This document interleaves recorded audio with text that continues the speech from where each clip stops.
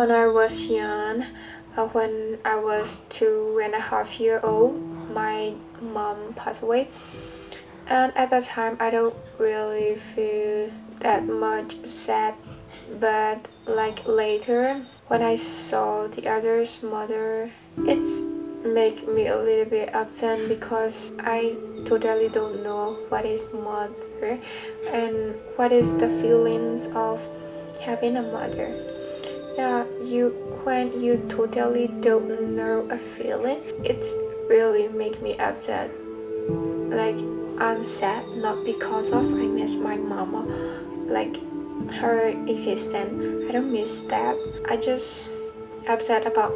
I'm just being sad about do not know what is mom.